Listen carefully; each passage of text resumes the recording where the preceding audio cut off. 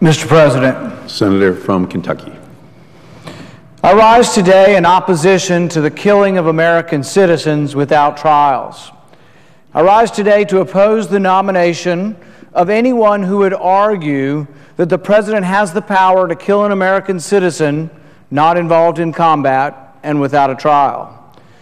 I rise today to say that there is no legal precedent for killing American citizens not involved in combat, and that any nominee who rubber stamps and grants such power to a president is not worthy of being placed one step away from the Supreme Court.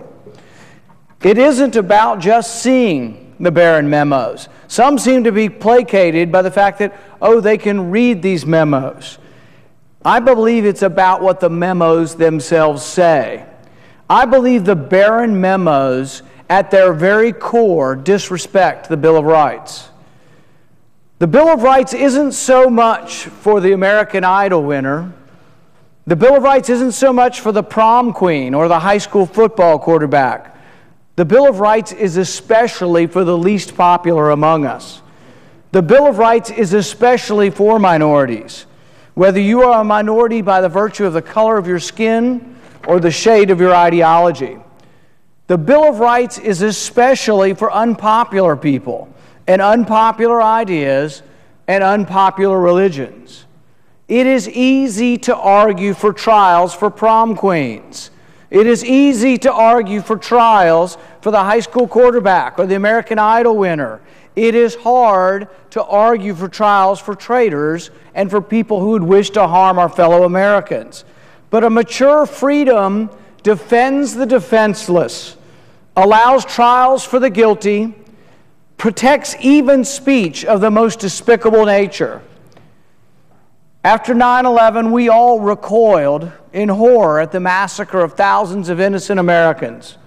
We fought a war to tell other countries that we would not put up with this, that we would not allow this to happen again. As our soldiers began to return from Afghanistan, I asked them to explain in their own words what they had fought for.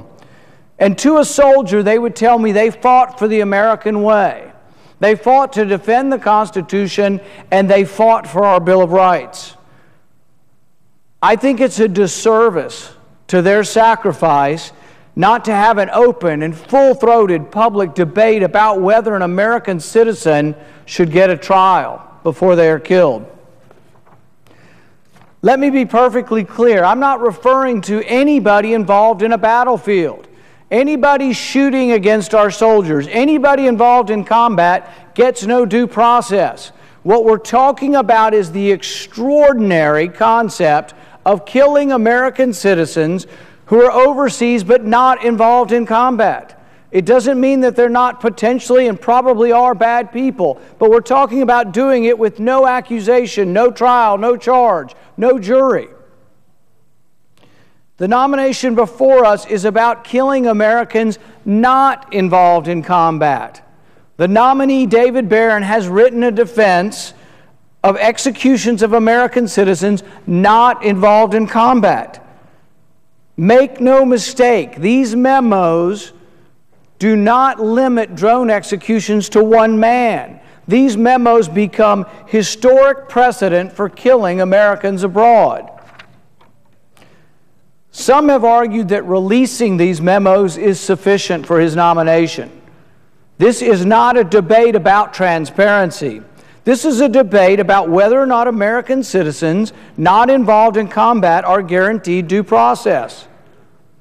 Realize that during the Bush years, most of President Obama's party, including the president himself, argued against the detention, not the killing. They argued against the detention of American citizens without a trial. Yet now, the president and the vast majority of his party will vote for a nominee that advocates the killing of American citizens without trial.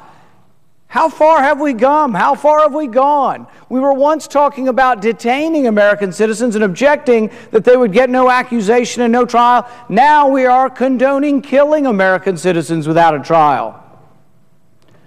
During President Obama's first election, he told the Boston Globe, "No, I reject the Bush administration's claim that the President has plenary authority under the Constitution to detain American citizens without charges as unlawful combatants. But now, as President, not only has he signed legislation to detain American citizens without trial, but he is now approving of killing American citizens without a trial. Where has candidate Obama gone? President Obama now puts forward David Barron, whose memos justify killing Americans without a trial. Now, I can't tell you what he wrote in the memos. The President forbids it. I can tell you what Barron did not write. He did not write or cite any legal case to justify killing an American without a trial, because no such legal precedent exists. It has never been adjudicated. No court has ever looked at this. There has been no public debate because it has been held secret from the American people. Barron creates out of whole cloth a defense for executing American citizens without trial. The cases he cites, which I am forbidden from talking about, which I am forbidding from citing to you today, are unrelated to the issue of killing American citizens because no such cases have ever occurred. We have never debated this in public. We are going to allow this to be decided by one branch of government in secret.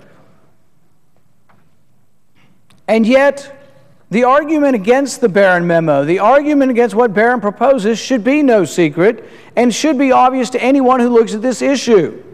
No court has ever decided such a case.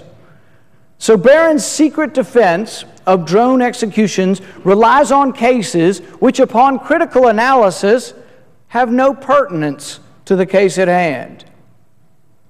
Am I the only one who thinks that something so unprecedented as an assassination of an American citizen, that this should not be discussed, that we should discuss this in the light of day? Am I the only one who thinks that the question of such magnitude should be decided in the open by the Supreme Court? Barron's arguments for the extrajudicial killing of American citizens challenges over 1,000 years of jurisprudence. Trials based on the presumption of innocence are an ancient right. The Romans wrote that the burden of proof is on he who declares, he who asserts that you are guilty, not on he who denies. The burden is on the government. We describe this principle as the principle of being considered innocent until guilty. This is a profound concept. This is not something we should quietly acquiesce to having it run roughshod on or diluted and eventually destroyed. In many nations, the presumption of innocence is a legal right to the accused even in the trial. In America, we go one step further to protect the accused. We place the burden of proof on the prosecution. We require the government to collect and present enough compelling evidence to a jury, not to one person who works for the president, not to a bunch of people in secret, but to a public jury. The evidence must be presented. But then we go even further to protect the possibility of innocence. We require that the accused is guilty beyond reasonable doubt. If reasonable doubt remains, the accused is to be acquitted.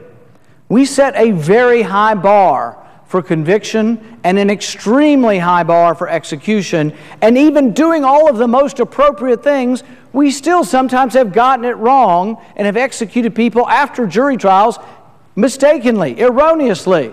But now we're talking about not even having the protection of a trial. We're talking about only accusations.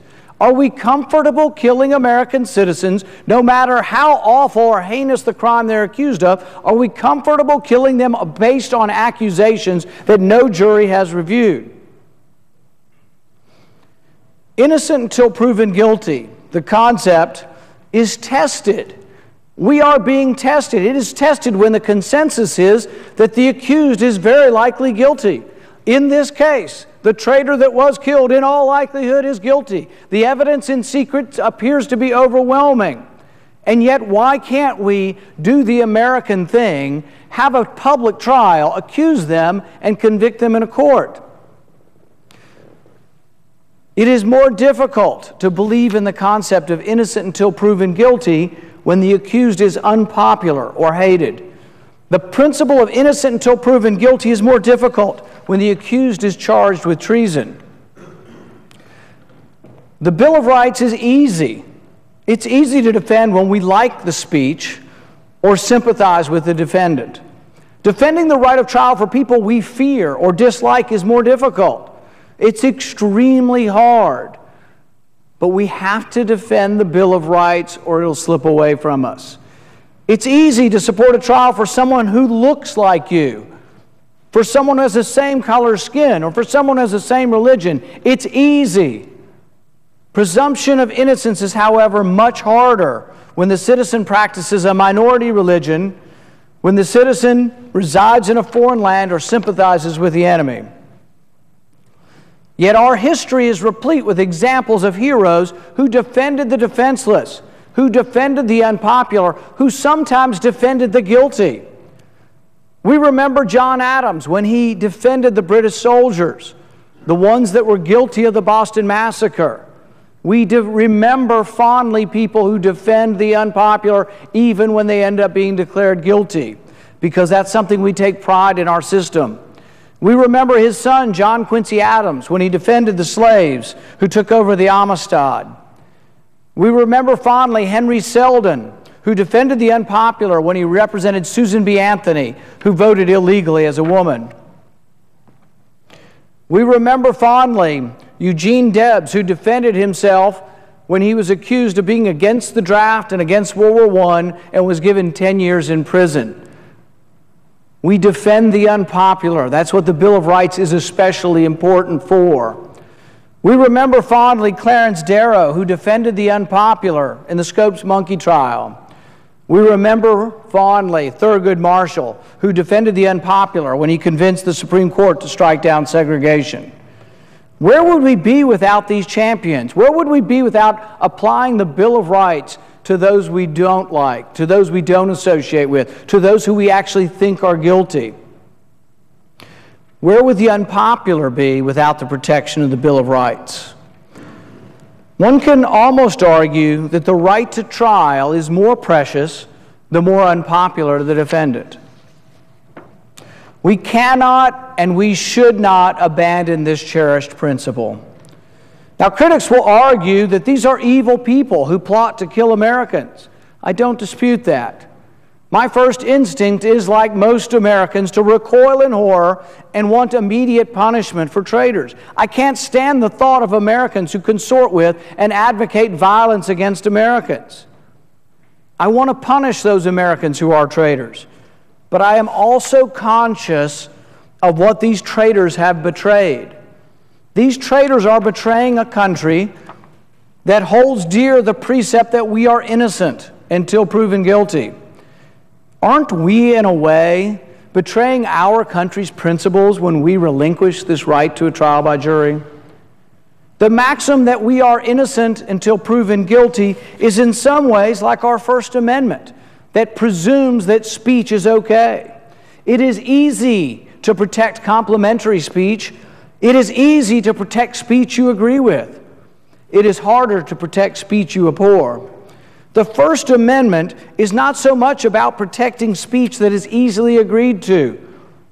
It is about tolerating speech that is an abomination.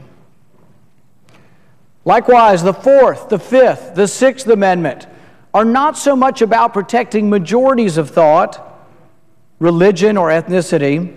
Due process is about protecting everyone, especially minorities. Unpopular opinions change from generation to generation. While today it may be burqa-wearing Muslims, it has at times been yarmulke-wearing Jews. It has at times been African Americans. It has at times been Japanese Americans. It is not beyond belief that someday evangelical Christians could be a persecuted minority in our own country. The process of determining guilt or innocence is an incredibly important one and a difficult one. Even with a jury, justice is not always easily discovered. One has only to watch the jurors deliberate in 12 Angry Men to understand that finding justice, even with a jury, is not always straightforward. Today, virtually everyone sympathizes with Tom Robinson, who is unfairly accused in To Kill a Mockingbird, because the reader knows that Robinson is innocent, because the reader knows his accusation was based on race. It is a slam dunk. It's easy for all of us to believe that he should get a trial. It's easy to object to vigilante justice when you know the accused is innocent. When the mob attempts an extrajudicial execution, we stand with Atticus Finch. We stand for the rule of law. But what of an American citizen who by all appearances is guilty? What of an American citizen who by all appearances is a traitor, who we all agree deserves punishment? Are we strong enough as a country to believe still that this person should get a trial? Do we have the courage to denounce drone executions as nothing more than sophisticated vigilantism? How can it be anything but vigilantism? Due process can't exist in secret. Checks and balances can't exist in one branch of government. Whether it be upon advice of one lawyer or 10,000 lawyers, if they all work for one man, the president, how can it be anything but a verdict outside the law? A verdict that could conceivably be subject to the emotions of prejudice and fear. A verdict that could be wrong. This president, above all other presidents, should fear allowing so much power to gravitate to one man. It is admittedly hard to defend the right to a trial for an American citizen who becomes a traitor and appears to aid and abet the enemy. But we must. If we cannot defend the right to trial for the most heinous crimes, then where will the slippery slope lead us? The greatness of American jurisprudence is that everyone gets his or her day in court, no matter how despicable the crime they are accused of. Critics say, how would we try these Americans? They're overseas, they won't come home. The Constitution holds the answer. They should be tried for treason. If they refuse to come home, they should be tried in absentia. They should be given the right to a legal defense, should be provided. There should be an independent legal defense that does not work for the government. If they are found guilty, the method of punishment is not the issue. The issue is and always has been the right to a trial, the presumption of innocence, and the guarantee of due process to everyone.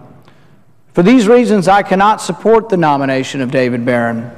Even if the administration releases a dozen Barron memos, I cannot support Barron. The debate is not about partisan politics. I have supported many of the president's nominees. The debate is not about transparency.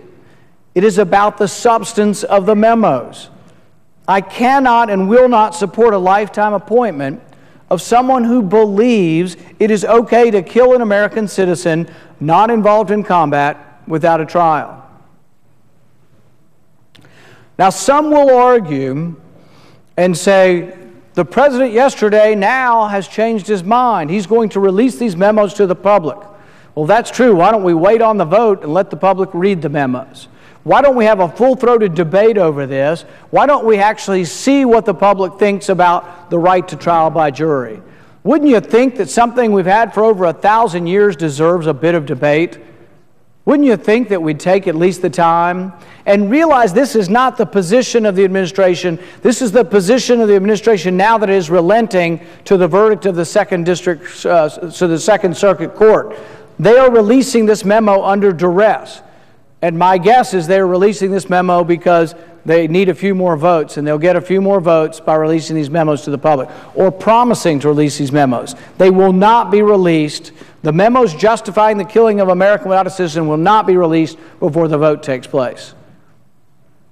So the question is transparency good enough for you to cast aside the whole concept of presumption of innocence, the whole concept that an accusation is different than a conviction?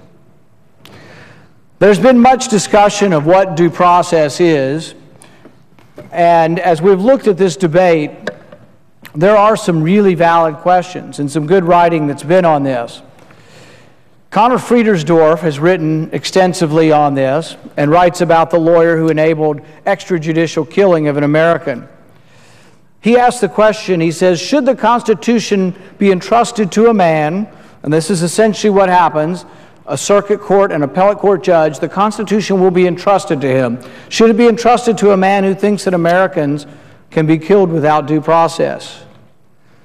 The Fifth Amendment, Connor Friedersdorf says, is very clear. No person shall be held to answer for a capital or otherwise infamous crime unless upon the presentment or indictment of a grand jury. It doesn't say except or on presentment of an accusation by the executive branch without a trial. It says, nor shall any person, the Fifth Amendment actually says, nor shall any person be deprived of life, liberty, or property without due process.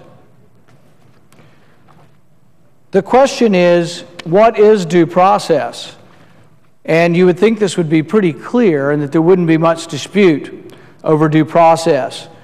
But when you listen to some of these descriptions, we actually now have the administration, and this is a description, Glenn Greenwald writes this about both the Bush and the Obama administration. He says, the core of the distortion on the war on terror under both Bush and Obama is the Orwellian practice of equating government accusations of terrorism with proof of guilt. Realize that what we're talking about, there is a big difference between an accusation and a conviction. If you want to realize how important this is, there are senators on the other side of the aisle who have called senators on this side of the aisle terrorists on multiple occasions. Who are we potentially going after with these directives towards killing? People that are either senior operatives of al-Qaeda. Of course, there are no membership cards, so that's open to somewhat debate. But we're also going after people who are associated with terrorism. The definition of terrorism, since on some occasions we've been accused of terrorism by the other side, can be somewhat loose. The Bureau of Justice put out a memo describing some of the characteristics of people who might be terrorists, which might alarm you if you're traveling overseas. People are missing fingers. People have stains on their clothing. People have changed the color of their hair. People have multiple weapons in their house. People have more than 7 days' worth of food in their house. These are people you should be suspicious of, according to the government. These are people who might be terrorists, and these are people you should talk to and inform the government about these people. If these are the definitions of someone who might be a terrorist, wouldn't we kind of want to have a lawyer before the accusation becomes a conviction?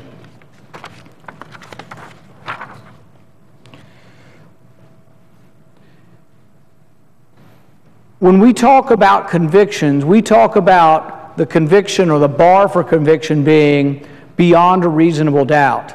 So you can pretty much think, you can be in a jury pool and pretty much think someone killed someone. You got a suspicion, you have an inclination they're probably guilty, but you're supposed to be so convinced that it's beyond a reasonable doubt. In these memos, there's a different standard.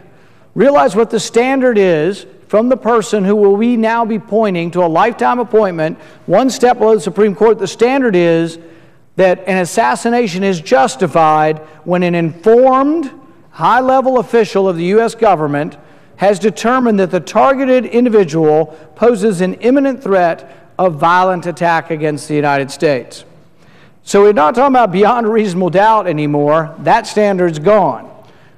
We're talking about an informed, unnamed, high-level official in secret deciding that an imminent attack is going to occur.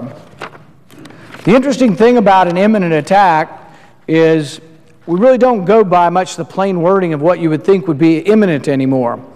The memo expressly states that it is inventing, this I believe is also from Glenn Greenwald, the memo expressly states that it is inventing a broader concept of imminence that is typically not used. Specifically, the president's assassination power does not require that the U.S. have clear evidence that a specific attack will take place in the immediate future. So you'll wonder about a definite of imminence that no longer includes the word immediate.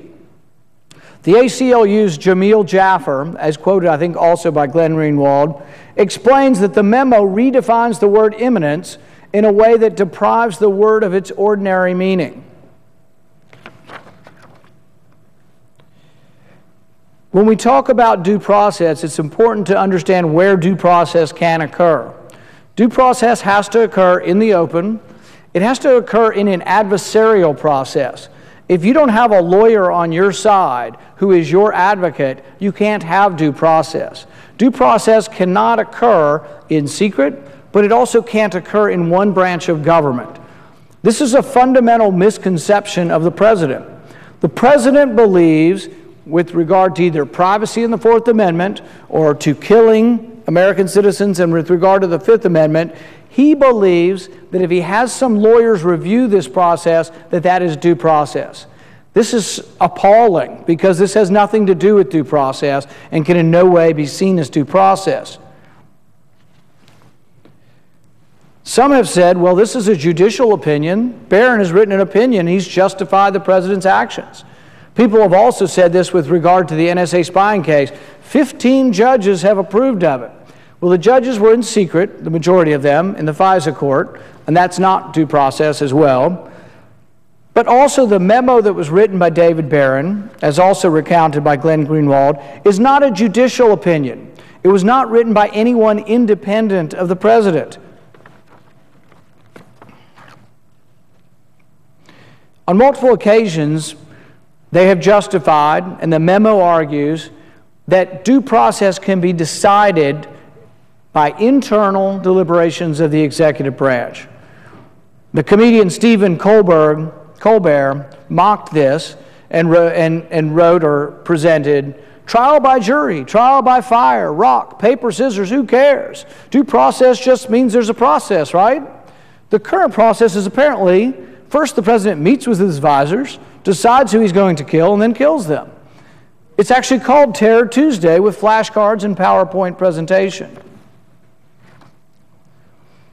Noah Feldman, a colleague of David Barron's, writes that there is no precedent for the idea that due process could be satisfied by some secret internal process within the executive branch.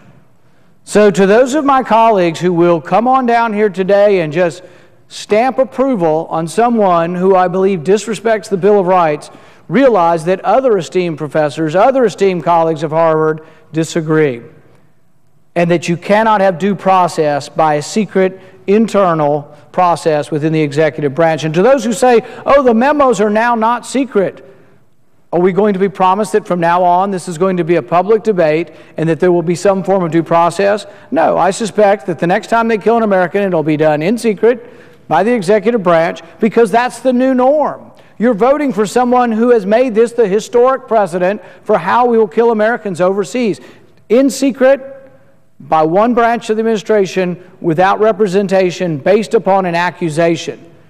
We've gone from not guilty, or you have to be proven guilty beyond a reasonable doubt, to an accusation being enough for an execution. I'm horrified that this is where we are.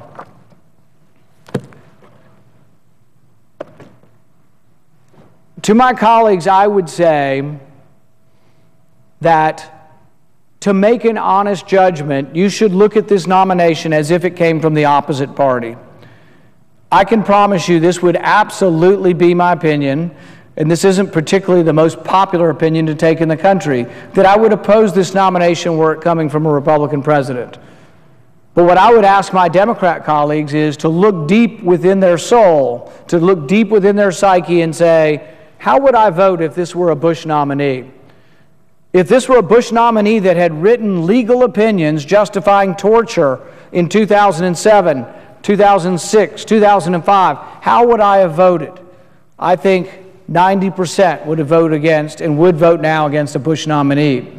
This has become partisan, and this body has become too partisan. There was a time when there were great believers in the Constitution in this body, and we have degenerated into a body of partisanship. There was a time when the filibuster actually could have stopped this nomination. There was a time in which there would have had to have been compromise. There was a time in this body when we would get people more towards the mainstream of legal thought, because those on each extreme would be excluded from holding office. The people who have argued so forcefully for majority vote, for not having the filibuster, are the ones who are responsible now for allowing this nomination to go forward. This nomination would not go forward were it not for the elimination of the filibuster. Some say the filibuster was, oh, that was obstructionism. The filibuster was also, and in many cases, about trying to prevent extremists from getting on the bench. We will now allow someone who has an extreme point of view, someone who has questioned whether or not guilt must be determined beyond a reasonable doubt, someone who now says that an accusation is enough for the death penalty. Now that person may say, only if you're overseas. Well, some consolation if you're a traveler. What I would say is that we need to think long and hard and examine this nomination objectively, as if this were a nomination from a president of the opposite party. We need to ask ourselves, how precious is the concept of presumption of innocence? How precious are our Bill of Rights?